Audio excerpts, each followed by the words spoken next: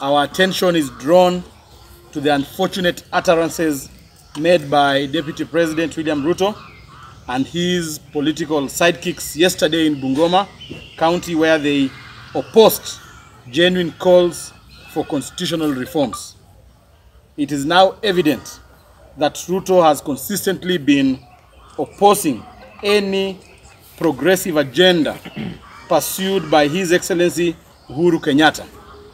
He has done this indirectly, using his clueless and inexperienced handout-seeking leaders. At the behest of the Deputy President, these leaders have opposed all progressive ideas pursued by the President and other leaders in this country. You remember very well, they opposed the lifestyle audit.